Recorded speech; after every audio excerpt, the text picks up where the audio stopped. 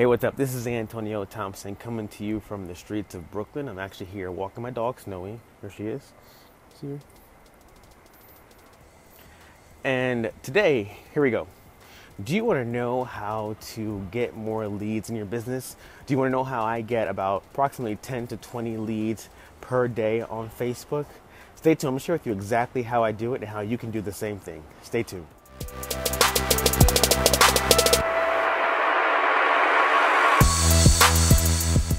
All right, so just about every day I'm averaging about 10 to 20 leads in my business. And the way I do it is very simple, and you can actually start to do it as well.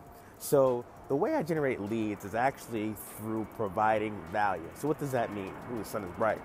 That actually means, your target audience, the particular niche that you're in, they have questions, they have needs, they're looking for answers to their questions. So you as an authority can actually provide those questions, generate some very strong relationships, and also generate leads in your business. This is kind of called attraction marketing, and I talk about this more in my blog post at AntonioRThompson.com.